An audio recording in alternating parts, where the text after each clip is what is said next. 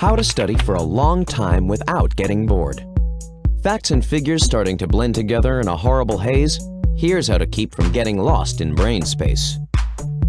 You will need quiet, creativity, a shower, and imagination. Optional, a nap. Step 1. Enter a fortress of solitude.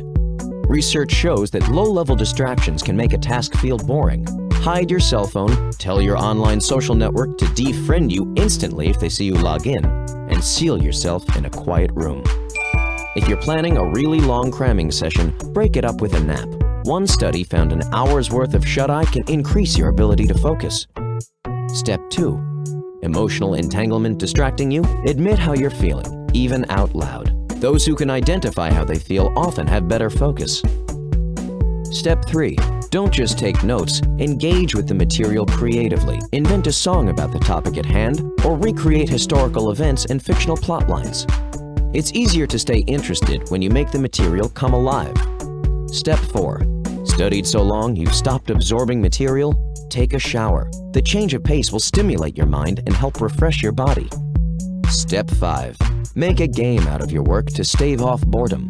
Try to score higher and higher throughout your study session, and be sure to reward your triumphs. You've earned it.